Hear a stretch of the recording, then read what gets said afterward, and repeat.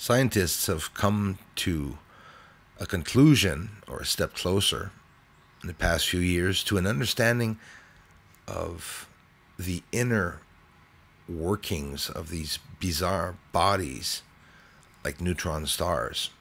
The light and gravitational waves that result when two neutron stars will slam into each other together can become a black hole.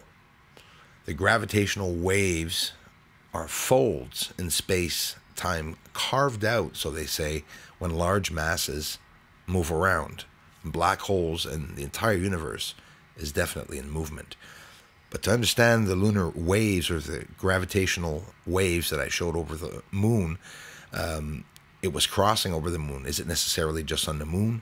Or are these gravitational waves coming from further away when neutron stars and or black holes are in movement? They're so heavy, these stars and black holes, and dense, that they create a dimple in the fabric of space and time, and that distorts space and time, right? And in the universe, our universe here, because there are many others, the moon is actually going across the entire universe over all the planets, and quite possibly, since we know that energy and frequency are proportional to one another. Einstein's theory told us that energy was equal to mass. Well, mass, frequency, same thing, apparently. It's proportional to one another. So that frequency we see going by the moon is actual physical mass pushing the fabrics of space and time aside, as it's actually going along its surface and just clashing. Neutron stars are excellent emitters of gravitational waves. Squeezing matter beyond nuclear densities invites exotic physical processes, many of which violently transfer large amounts of mass, disrupting space-time and generating copious quantities of gravitational radiation. This also includes gravitational waves from radio and millisecond pulsars, magnetars, accreting systems, and newly born neutron stars. And that's possibly what that lunar supposed wave that we saw was. It could be quite simply a gravitational wave, like I said, pushing space and time. Have you heard of LIGO Observatory? It has 2 arms and are each more than 2 miles, 4 kilometers long. A passing gravitational wave here on Earth causes the length of the arms to change slightly, and they detect that reading as a gravitational wave hitting Earth. All this basic research is needed, and I'm just touching the basics. I'm not getting into particle physics or physics itself. Gravitational waves are disturbances, or as I like saying, ripples, in the curvature of space-time, and it's supposedly generated by accelerated masses, right? They propagate as waves outward from the source at the speed of light. They were first proposed by a couple of people. In 1893, Oliver, it is Henry in 1905, but subsequently predicted in 1916 by Albert Einstein on the basis of his general theory of relativity. Later, he refused to accept gravitational waves. Gravitational waves transport energy as gravitational radiation, a form of radiant energy similar to the electromagnetic radiation. Newton's law, right, of universal gravitation, which nobody knows about, part of classical mechanics. But here's where science clashes with Einstein's theory. It does not provide for their existence, since the law is predicted on the assumption that physical interactions propagate instantaneously at infinity speeds, showing one of the ways the methods of classical physics are unable to explain phenomena like this that's associated with relativity. When massive objects accelerate in space, further out, wherever they may be, depending on their size, of course, they're going to produce gravitational waves, in theory, traveling at light speeds. The ground-based laser Interferometer Gravitational Wave Observatory here on Earth, which first detected gravitational waves in 2015, thus explaining why in 2016 they came to the theory that gravity was definitely in the form of a wave. In general, every visualization of gravity that you have ever seen is either completely false or oversimplified. You've never ever seen a correct visualization of flat space and time. Example, no gravity at all.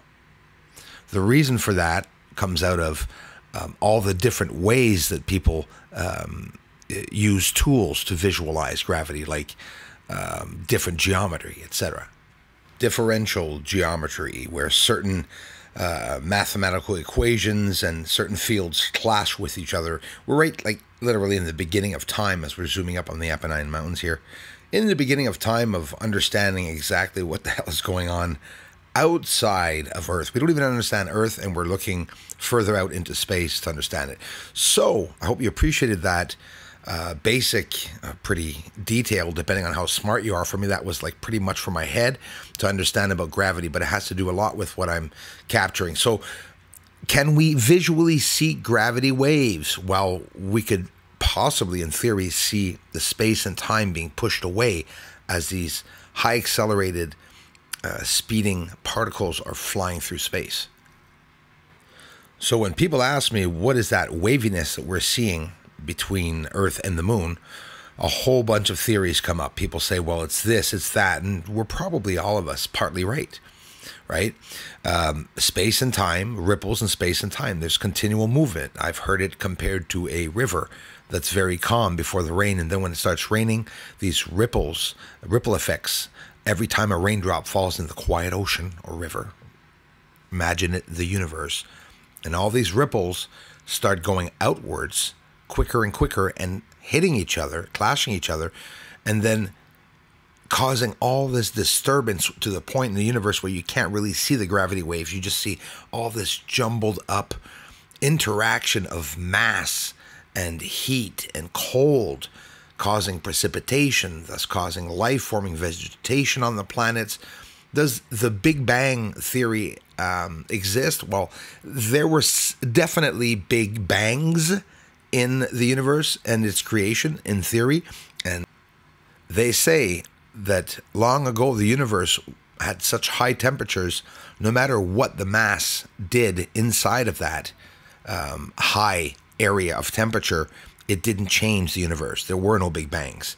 But then something happened where it's also inevitable to think that mass will consume itself, and then in the end there'll be just radiation left everywhere, all over. And then those gases yet again will clash with each other, cause another Big Bang, and then more mass will be shot out far into space, thus, you know, forming the floor to our universe where we are here.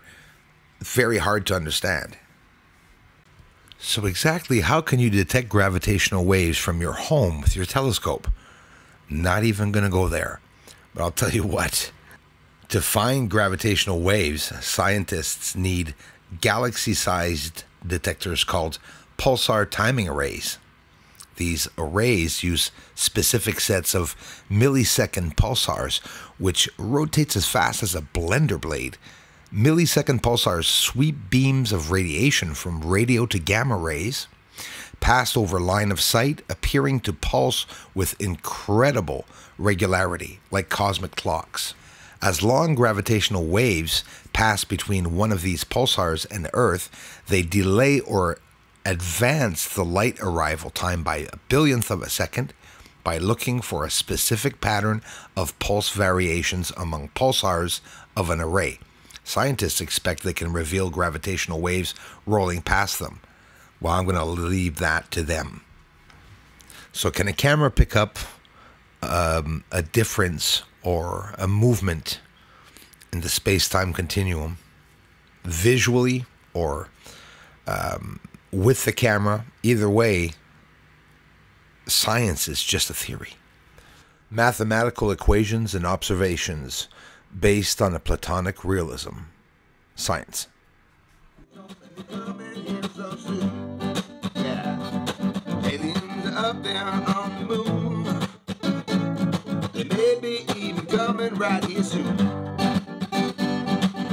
Aliens are mining on the moon. Yes, they're all up there. Doesn't matter, cause disclosure's coming soon.